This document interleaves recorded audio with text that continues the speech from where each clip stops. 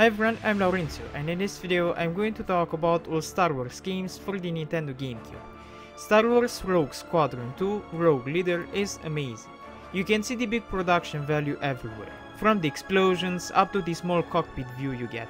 The game is easy to pick up and it gets progressively more and more tougher. Also, if you want good scores, you'll need some great piloting skills. There are hidden upgrade parts throughout the map that boost your shield or other parts of your ships. You get unlockables too, like for example the Millennium Falcon or this car, and aside of the great gameplay, the visuals are amazing too, with detailed ship models and some good looking explosions. The voice acting is also top notch, using audio clips from the movies. Overall, it's a game that gets challenging, but is totally worth it. If you haven't played this one yet, you definitely should.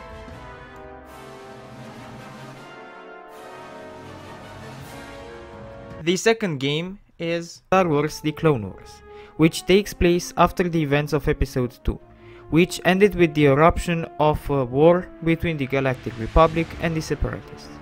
In the game, you'll play as Obi-Wan Kenobi, Anakin Skywalker, and Mace Windu. In the game, you have to stop the Separatists to unleash a devastating weapon. During the game's 16 missions, you will cross the maps either on foot or on the many vehicles you have at your disposal. You get side objectives too, aside from the main goals.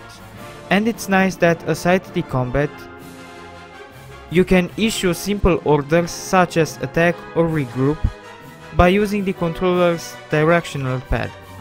Also, the Clone Wars had a feature I wish more games today had: local split screen multiplayer. Star Wars Jedi Knight 2 Jedi Outcast is a game that for its time was great, and even today it can be great. You play as Cal Katar, a Jedi outcast.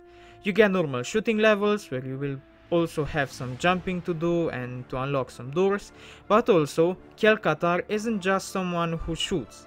He's a Jedi too, which means that he'll be using his Force abilities and you will be able to attack with your lightsaber too.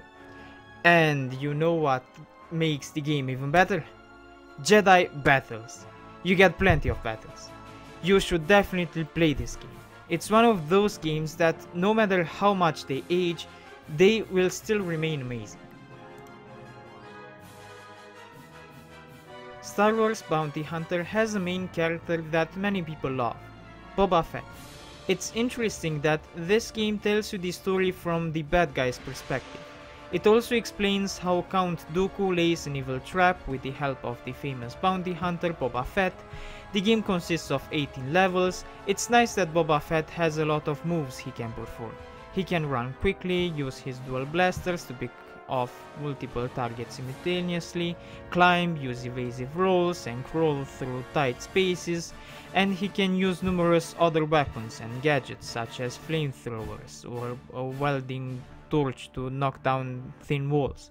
Also, you get to play with Jango too. Jango can even take out foes using just his bare hands, and he has a jetpack which lets him fly, but only for a short time.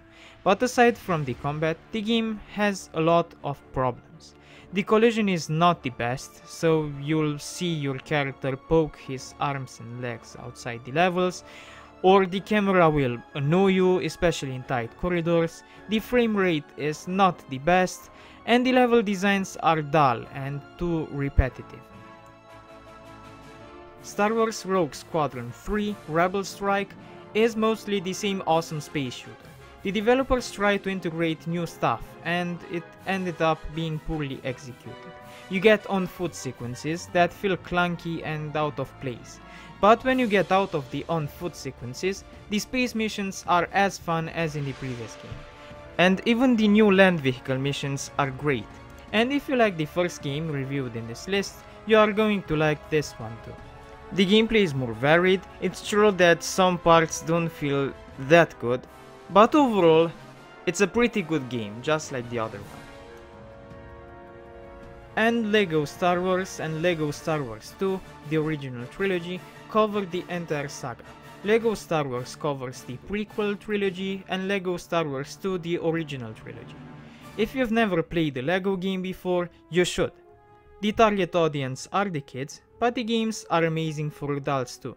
Their simple humor gets you, and the gameplay is awesome too. There are plenty of characters and levels to finish and replay. The game is amazing, just try them.